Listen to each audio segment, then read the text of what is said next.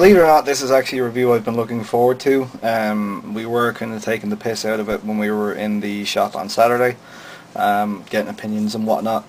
Ironhide loves it, which is surprising because Ironhide loves Ironhide, who's very much an alpha male, and then Ironhide really likes this guy, who's the opposite of an alpha male, just in vehicle mode.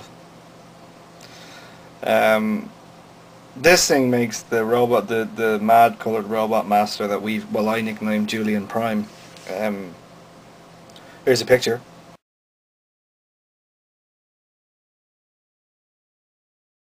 But this thing makes that thing look tough, I think. That thing would pick on this thing.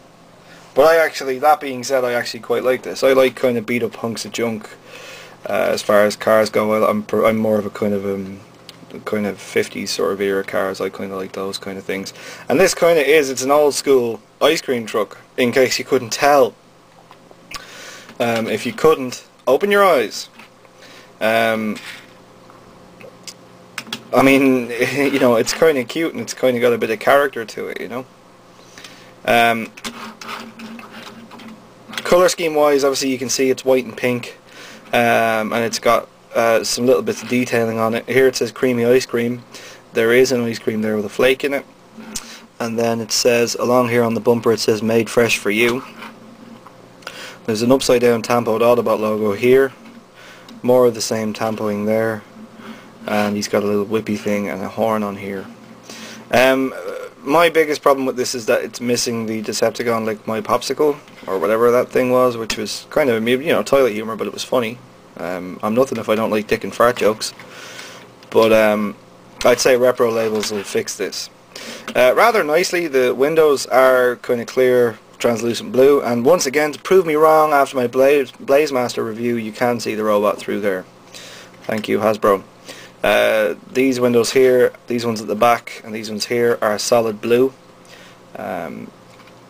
These have little wipers on them, which I think is quite cute, and there's wipers on these. As I said, he's got the horn there, and a silver grille on the front here with translucent blue plastic for lights, but I guess offset against the pink they do look kind of purple.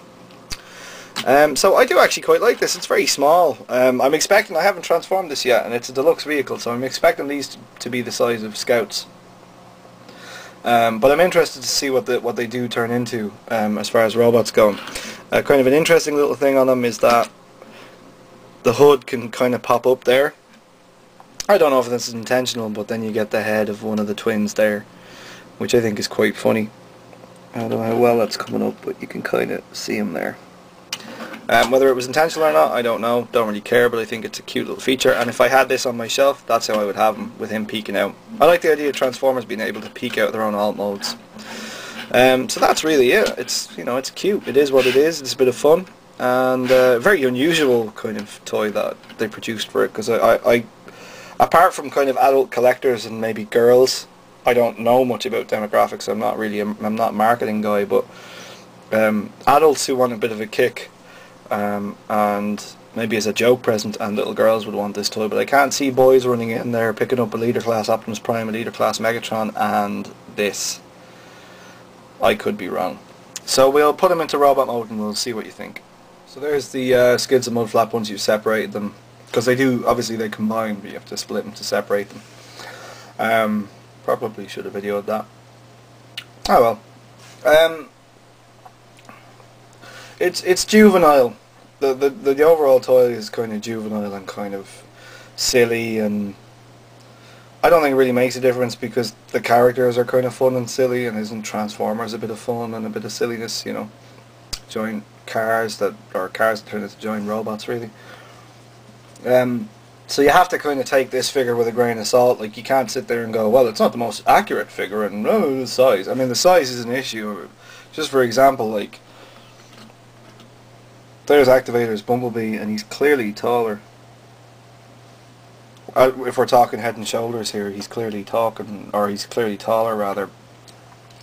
But he is, like, you know, they are tiny. They're teeny tiny. If they should have really been a Voyager, and then you could have split them, and you would have had two really cool figures. Well,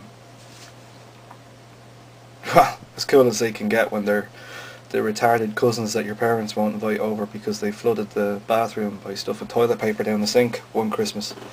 But they're alright, you know, they are a bit of fun. Skids is the smaller one at the front. Very limited posability. These are supposed to kind of, I think I've taken these as far as they'll go. I don't want to go any further for fear of breaking them.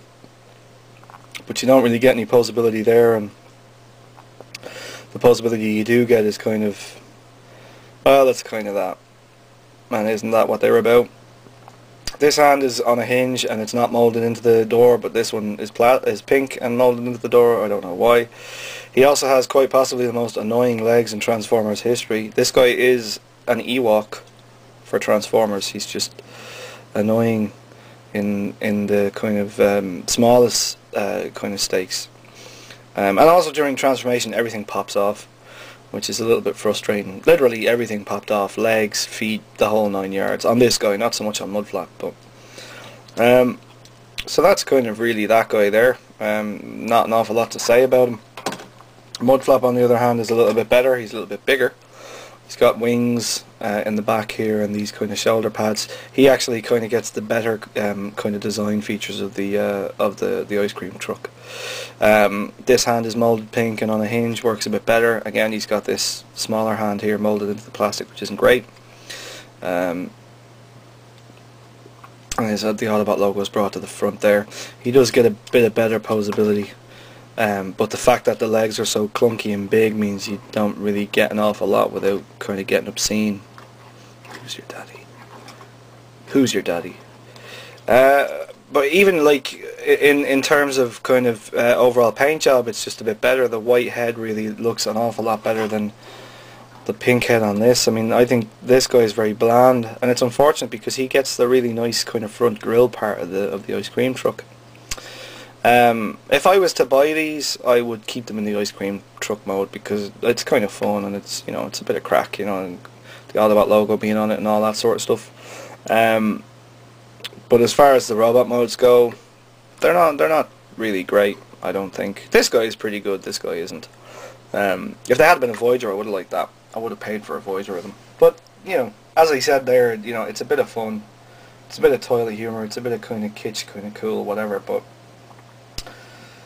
don't go in expecting to get this earth-shattering transformer that's going to blow you away like Revenge of the Fallen Optimus Prime or something, because it's not, you know, it's not even in the same league. They're not even aiming to pitch it in the same league. It's a bit of crack, and as long as you keep that in mind, then you'll be pleasantly surprised. If you don't, well, if you can't keep that in mind, forget about it. Don't even bother going near it on the shelf. That's another review from me. That's pretty much all of the haul from Modelmania, except for Alternity Megatron, which I'll be doing tomorrow night, so hopefully that'll be uploaded for you. And that's it for another night's review. This is Hot Rod saying good night and take care and blah blah blah blah blah, and I'll speak to you soon. Speak at you soon. I'll speak at you soon. Bye. You don't have to be crazy to do that, but it sure helps.